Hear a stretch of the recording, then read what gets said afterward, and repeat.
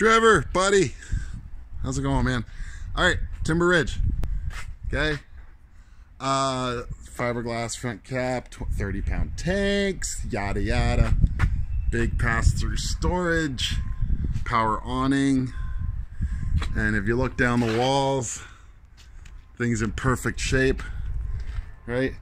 It's things like the size of this flashing down here that make this a little different. It's a sealed underbelly, outdoors RV, big money. Okay, wheels, a little bit of rust on the caps. We're not gonna fix that, but steel wool will, bud. Tires, good shape.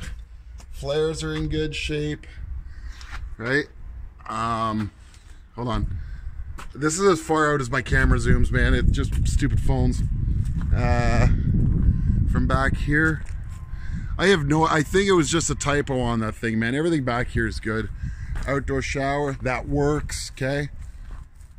All right, other side, here's the back door, right? Real cool. So you can sneak in that way, or sneak out, I guess, as it were.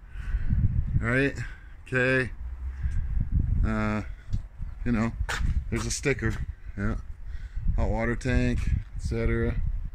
Other side of the pass-through storage. Right, okay. Bear with me, man. Going inside now.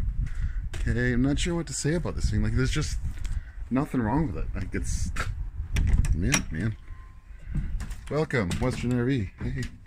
Okay, inside. There's the couch. Storage. Booth. Get a little bit of, you know, wear, but it's not new either, right? So, right, Jensen audio system, surround sound. See what I mean about slightly bigger bunks? Right, they're pretty big. Storage back here. Here's that door out the back. Also good for airflow, right? Oh, it has a proper shower, man. As opposed to one of those bathtubs, stupid tubs. Someone apparently stole a blow dryer from a hotel. A proper medicine cabinet. Pooper. Oh, 8 cubic foot fridge, not a 6. Right? The stove isn't one of those metal grate things, right? They attached some stainless back there, which personally is a great idea. So that's good. Big thing, extension for the counter there. AM, FM, CD, audio, yada yada. World's oldest flat screen television. Chips. Oh, here, coat closet. Check it out, man. Oh, liquor cabinet, sorry. Coat closet. That's actually a really big deal because coats line everywhere. Down there's a subwoofer for the audio. The bedroom.